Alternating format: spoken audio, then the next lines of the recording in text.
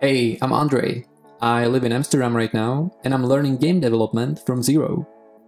I need to learn how to code games because I'm creating a game-based education program for kids, where I'm going to use my games as learning tools. It's a big challenge, and it's been already kicking my butt for the last 2 weeks, since I started brainstorming some ideas and then experimenting with different game-making tools. That's why I decided to start sharing my progress here, to stay accountable and meet some other people working on their games, and also as my co-pen. Besides sharing my devlogs, I might occasionally mix in some video essay about good design, cool games, or show some new interesting projects in game-based education. So, if that sounds good to you, you can subscribe. Or not. It's your call. Bye!